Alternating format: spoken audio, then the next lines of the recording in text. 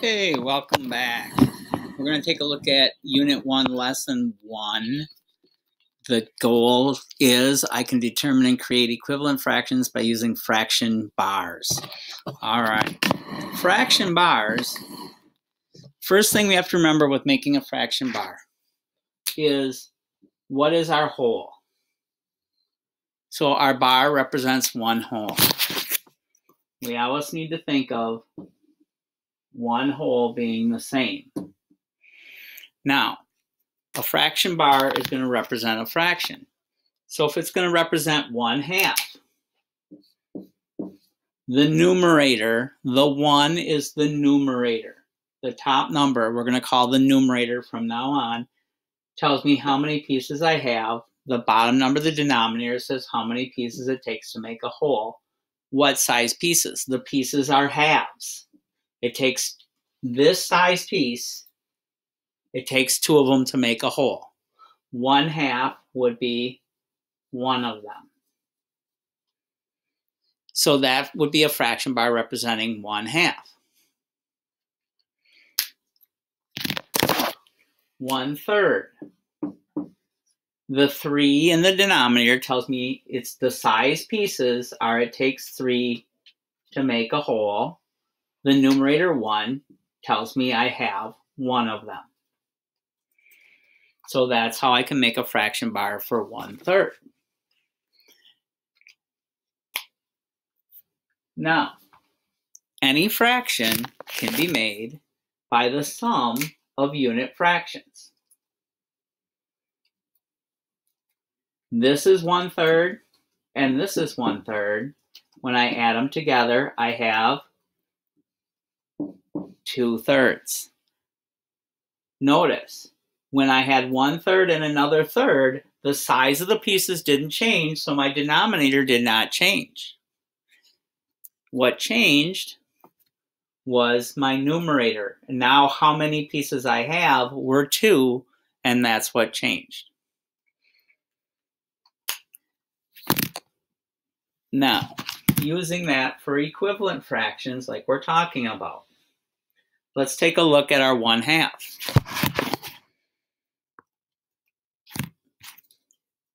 Well, if I take my fraction, my 1 whole is the same, and I take 1/2. Well, let's say I make each of these pieces half as large. Now I have 2 times as many pieces.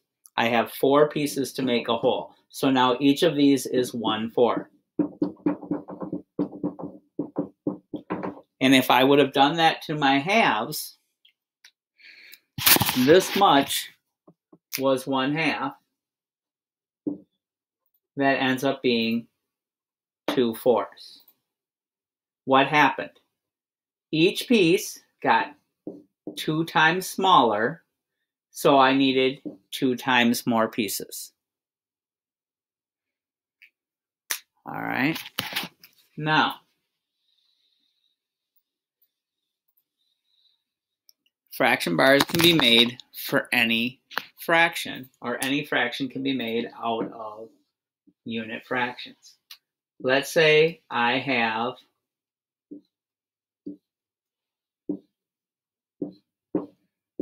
I don't want to use 8s.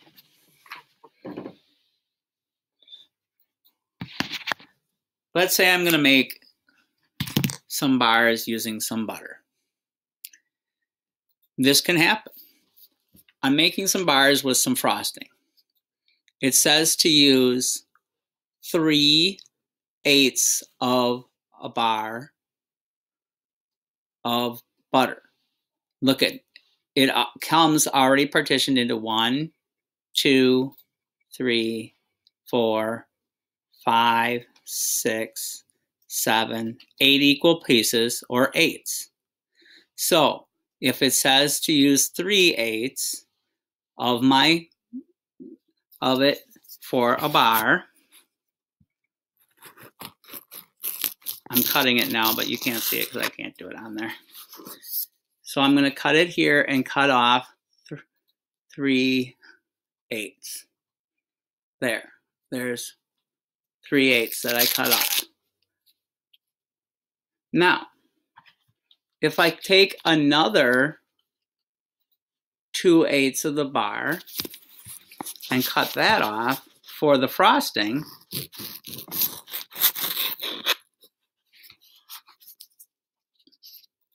so I take 2/8 and I cut that off for the frosting.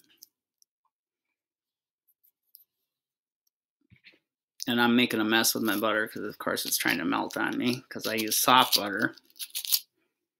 Because it's supposed to be soft for what I'm making. Now look what I have. My 3/8 and my 2/8. I have 3 and 2, but the size pieces didn't change. They're still 8s. Let me draw it with fraction bars. Because though butter's delicious, it's messy. So as I draw it with my fraction bars, I have representing a whole partitioned into 8 equal parts. First, I took 3/8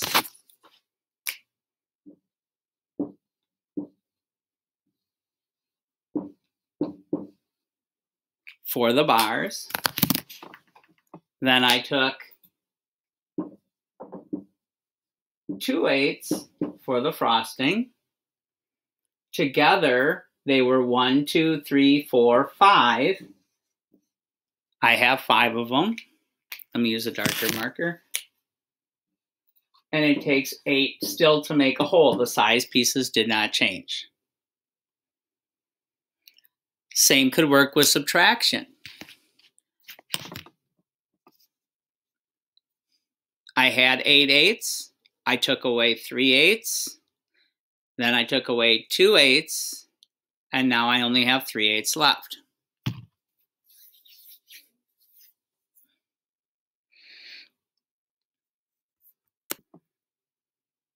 Okay, a key thing to understand about fractions is fractions are a number.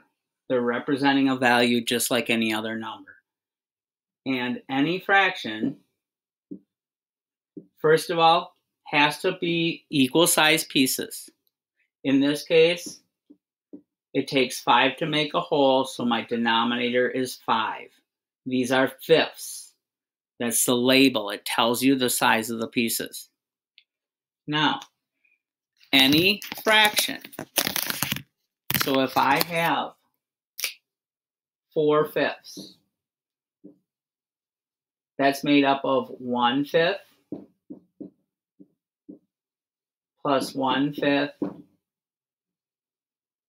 plus 1/5 plus 1/5. It's a sum of any, this is called a unit fraction. The unit is fifths. One of them would be a unit fraction. So any fraction with 1 as a numerator is a unit fraction. And that's important to know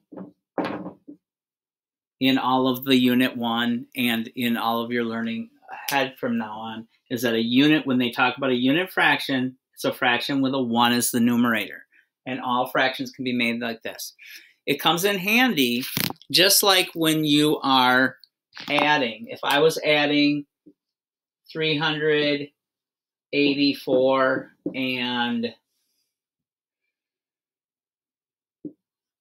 23, I might want to think, well, 23 is 20 plus 3. And then just go 384 plus the 20 is 404, plus the 3 is 407. That's why it's nice to know that a fraction is made up of unit fractions. Because later on you might be adding something like 3 and 3/5 plus 2 and 4/5. And you can add, I can think of the 2 and 4/5 as 2 plus, so add the 2 to the 3 and 3/5 is 5 and 3/5. Now I need 2/5 to make a whole, and then I would have another 2/5 to make 4/5, wouldn't I?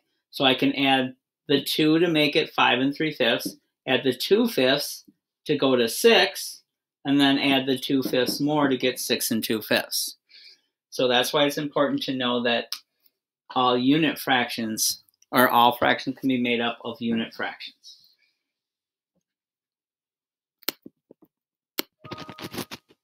Okay, let's put it into action. If I had 5/8 of a pizza left from dinner, or I had 5/8 of a pizza left from dinner, if I ate 3/8 of a pizza for lunch, how much of a pizza is left? Now notice that my whole is a pizza. I had 5/8 of a pizza. I ate 3/8 of a pizza. How much of my pizza is left? Of a pizza is left. So let's use our fraction bars to show this problem. A fraction bar is representing one whole pizza. All right. I had 5/8 of a pizza, so I'm going to partition it into 8 equal parts. Remember when we did our kit to make 8s, we partition it in half, each of those in half, and each of those in half again. Now I have 8s. I like to count them. 1, 2, 3, 4, 5, 6, 7, 8. Yep, one whole is made of 8 8s.